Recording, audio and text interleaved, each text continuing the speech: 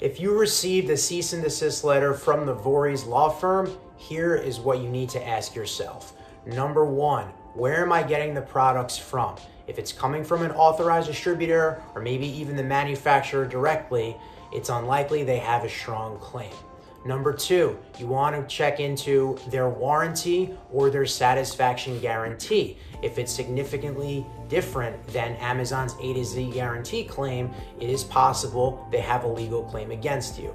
Number three, check for any differences between your product and the ones that are coming directly from the manufacturer. This can include multi-packing, bundling, repackaging. Those are the three questions you want to ask yourself, and from there, you can decide whether you want to maybe sell through your inventory or continue selling the products.